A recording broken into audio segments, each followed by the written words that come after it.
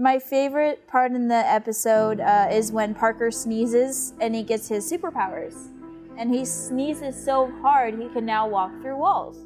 My really big purpose in life is creating this comic book that gives tools in the children's hospital or even in real life to help you adjust to an illness or a disability.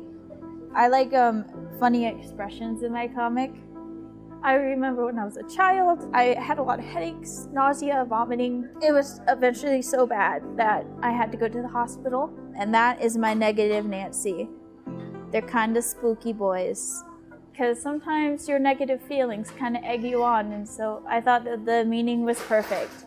When you get into a situation where you're really sad and you're just focusing on your negative thoughts, so I created these little negative Nancys.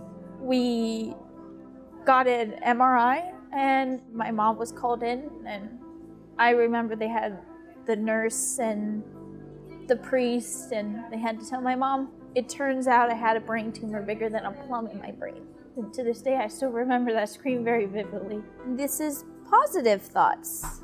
It's basically they can harness the positivity of the world, and they use it to purify those negative thoughts in a superhero kind of way. There's negative and positive thoughts, and you can hear them and you can feel them. And I show them in my comic book as little glowy good guys, and I love them. I didn't really have anything to help me through it. I do remember getting poked and nicked by needles. I remember having other kids around me. It was hard. I was diagnosed with my third brain tumor 2 years ago, but had my brain surgery last year. I've been doing this ever since I was 11. We might be in a little corner that people think is very dark, but somehow we're very positive and we can find a little bit of light.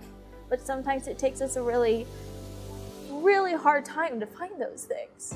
And that's one of the reasons why I made it. It takes a bit to heal, and it takes a bit to figure out, and you don't have to have all the answers. You just got to make sure to take care of you. I'm going to take it to kids, and I'm going to see how far this goes. If I can make my goal of one day making it a comic and a cartoon, let's reach for the stars, at least try to. As long as I'm here, let's try it. I don't want to show them the end yet. We'd like to offer you this $300 gift card. What? Really?